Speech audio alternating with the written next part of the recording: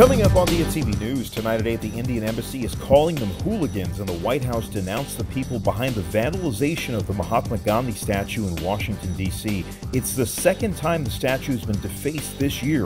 Authorities say this time it was targeted by supporters of Khalistan, protesting the treatment of farmers in India. 3 Democratic members of Congress who are also members of the American Sikh Caucus sent a letter to Indian Ambassador to the U.S. Taranjit Singh Sandhu to share their concern over India's new farm laws. The Congressmembers expressed to Sandhu that demonstrators must be allowed to protest peacefully.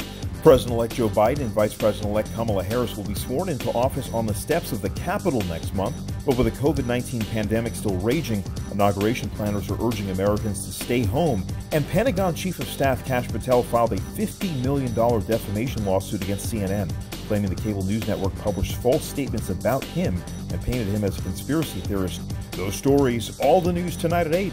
Join us.